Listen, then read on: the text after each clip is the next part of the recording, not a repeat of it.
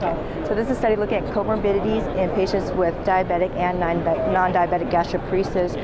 And we did a database search of the national inpatient sample from 2005 and 2006, looking at hospitalizations for diabetic gastroparesis, gastroparesis without diabetes, and diabetics without gastroparesis, and looked at comorbidities associated with those.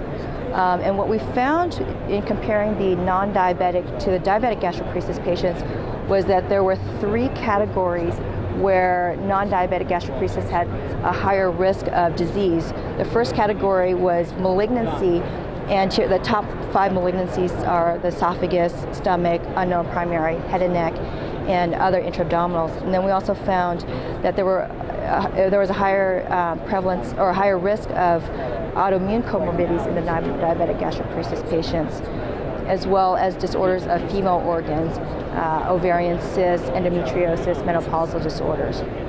Then we took a step back and looked at gastroparesis, diabetics with and without gastroparesis, and looked at their comorbidities and found that there was a difference between the microvascular as well as the macrovascular comorbidities.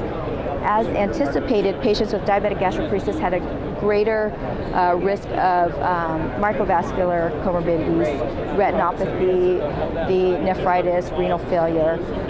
Surprisingly, the macrovascular comorbidities were lower in the diabetic gastroparesis patients. And the conclusion of our study is that there are different patterns of comorbidities in diabetic versus non-diabetic gastroparesis.